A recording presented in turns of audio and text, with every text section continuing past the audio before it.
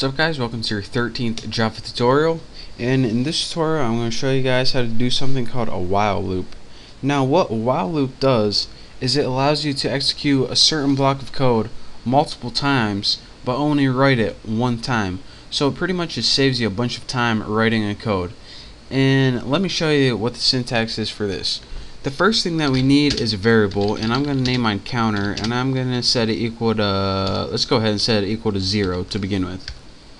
Now the syntax for a while loop is just the word while, and this means begin your while loop.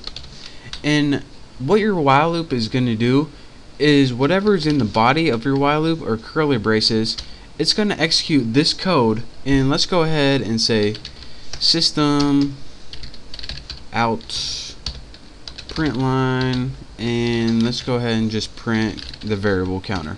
Nothing special here. So what this is going to do is it's going to execute this line of code multiple times. So you're saying, alright, how many times is it going to execute? Well, that is up to whatever you put in the condition. So let's write while counter is less than 10, we want you to output counter. So right now here's what would happen. It says, alright, what's counter? 0, print counter. What's counter? 0, print counter. So this loop would kind of go forever. So we need a way to end the loop somehow. So we need a way to change counter. So let's go ahead and use the incrementing operator that we learned last time and just put counter plus plus. And let me run this real quick and show you guys what it does. Run, okay.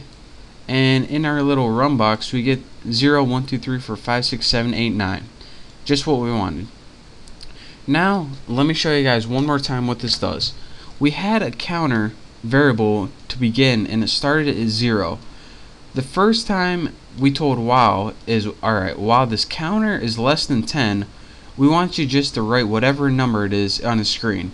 So the first time it looped, it was 0, so it outputted 0, and then it added 1 to it, so then it was 1.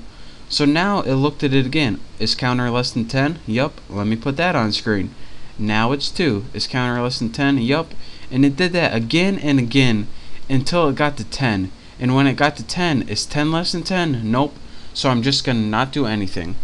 So that's how you use loops to execute a block of code many times without having to write it over and over again. If we didn't have this, we would have to write print our print statement 10 times, and as you can see, this saves you a bunch of time. So again, the syntax for a while loop is while, and then put your test condition in what are these called, parentheses, and then put whatever you want to execute in curly braces right here, and whatever you execute is going to do that however many times you say. So that's your quick tutorial on loops. This is a while loop. There are different kinds of loops where I'm going to be probably going over in the next tutorial, but this is your basic while loop. So thank you guys for watching. Hopefully you test this out a little bit and play around with it, and you'll be an expert in no time. So again, thank you guys for watching. Don't forget to subscribe to my channel, and I will see you next tutorial.